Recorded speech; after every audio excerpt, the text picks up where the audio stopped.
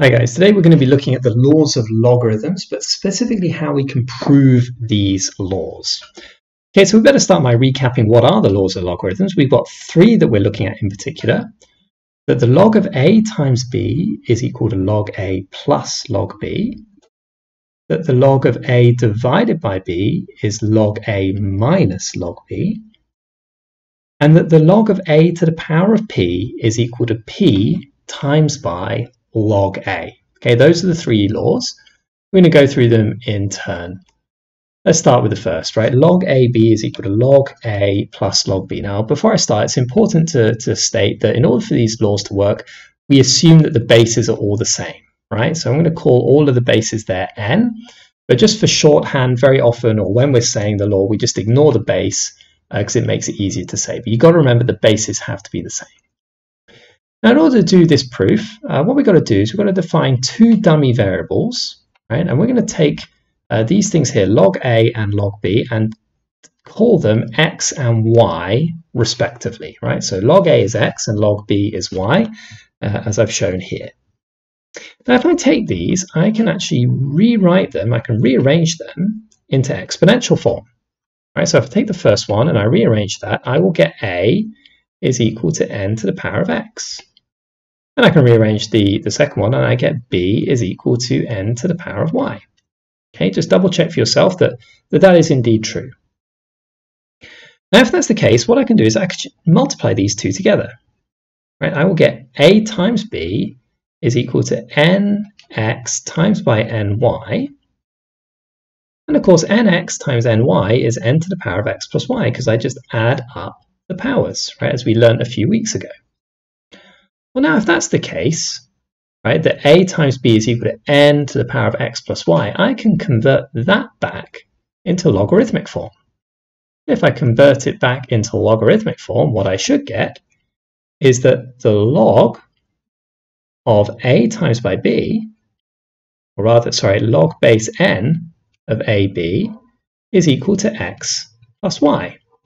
Right, again, I've just rearranged from exponential form back to logarithmic form. Well, we know, don't we, that x and y are log a and log b.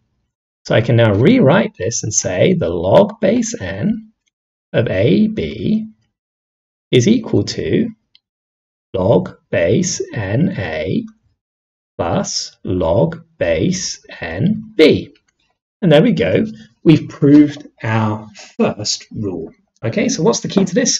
You take the log A and log B and call them x and y respectively, rearrange into exponential form, multiply them together, and go back into logarithmic form.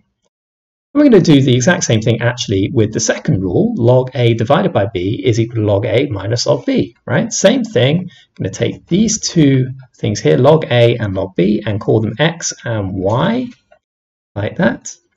And again, what we're going to do is we're going to convert these into exponential form. So again, over here, a is equal to n to the power of x, and b is equal to n to the power of y. And now I'm going to take a and I'm going to divide it by b. A divided by b will be n to the x divided by n to the y. And of course, if I'm dividing, then I can just subtract the powers. So I get n to the power of x minus y. And having got that, I can just go back and convert into logarithmic form, right? So instead of a divided by b is equal to n to the power of x minus y, I can say that the log base n of a divided by b must equal x minus y.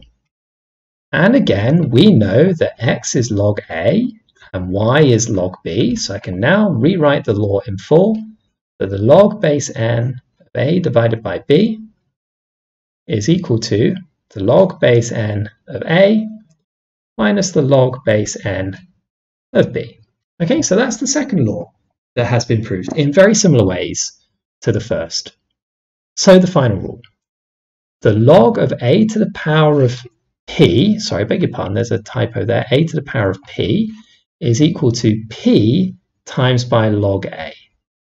And actually, in order to prove this rule, all you've got to do is you've got to remember the first rule, right, that log AB is log A plus log B. Why is that? Well, if you think about this, what is log of A to the power of P? How can I rewrite A to the power of P? Well, a to the power of p is this thing here, isn't it? It's a times a times a times a times a times a. And how many times are you doing that? You're doing that p times. Well, if that's the case, then from our earlier rule that log a times b is log a plus log b, then what I've actually got here is I've got log a plus log a plus log a plus dot log a. And how many times have I got that?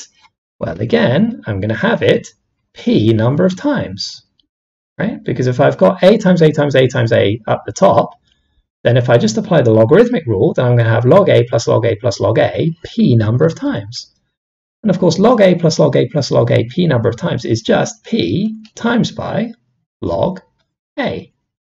And so that's the third rule, the final rule. It's actually the easiest to prove. Okay, guys, now, as always, it is very helpful for you to know why the rules exist and how to derive them. If you're seeking to be competent, particularly in additional maths, you don't just want to memorize the rules and to know how to apply them, but you want to be able to get beneath the rules and to understand why they work. So what I would encourage you to do is to look through this video again, turn it off, and then try to prove the rules to yourself again. You probably won't be able to do it first time. Then go back, watch the video, and try to prove it to yourself again. And get into the habit, maybe once every couple of days and then once every couple of weeks or months, try to remember how you can prove the rules. I think if you do this, your competency in logarithms will shoot through the roof. So it is time well spent. Okay, guys, I hope that was helpful, as I always hope it was helpful. I will see you again next time.